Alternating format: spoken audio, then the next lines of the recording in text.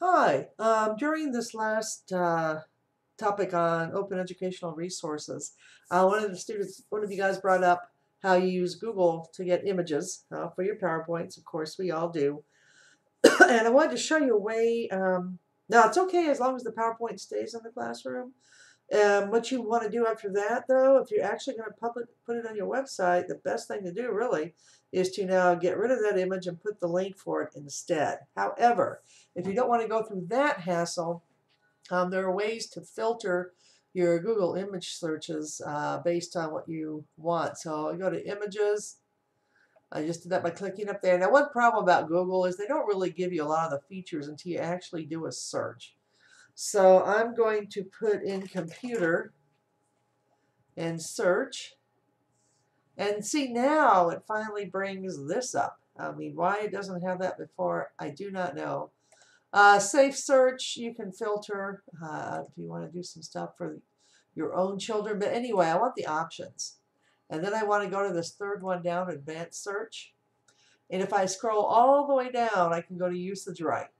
Now notice right now it's not filtered by license. So I'm going to go back there just to show you all the options I have now when I type in computer.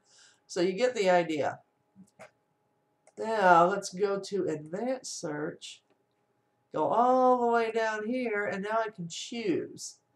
Not filtered, free to use and share. I can use and share even commercially, so if it's something I want to change, that's like I said, for some, I kind of consider this, to me, is really more the word open.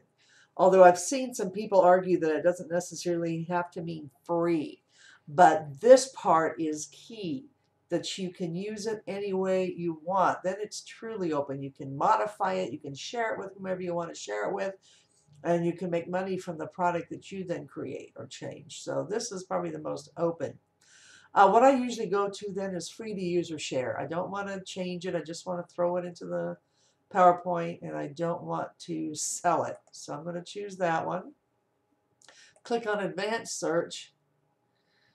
And now supposedly these are free. You see, it hasn't really changed a whole lot. You're a little more protected here, but one thing I've noticed too, and I like this guy. So I'll click on him. It says commonswikipedia.org. So actually, usually if it's under Commons, Creative Commons, that kind of tells me, is an indicator that maybe this one is really free to use and share. But notice, even though Google has that as the option, look at this down here. I've noticed that recently. Images may be subject to copyright. So they're saying, well, you know what? We gave this to you under your search filter, free to use and share, but we're not going to say it's really free to use and share. So you still want to go to the website and kind of see, and you can see it's Wikimedia Commons. So if it's on, and plus, and that's another thing too, if it's on Wiki, if it's on Wikimedia, then it's usually one, or Wikipedia, I mean, I'm sorry, it's usually one you can use. These little, for those who aren't familiar, that usually means that the background is transparent. So whatever I put it on, it will have that color of the background. So you'll really just see these guys. Anyway, Wikimedia Commons has stuff that's free to use and share too. But if I went to another, I'm kind of curious. And that's on Wikipedia. So I think most of these, yeah, I think if you look, okay, let's go to this one though, because that says Deviant. So this is a different site that's not related to Wiki. And if I go here, so you can see it's something that so Meg draws. Okay, yeah, Linux, that makes sense because you have the penguin with them. So here's your, okay, here is your, it's commissioned. So to promote Ubuntu, which is a kind of OS.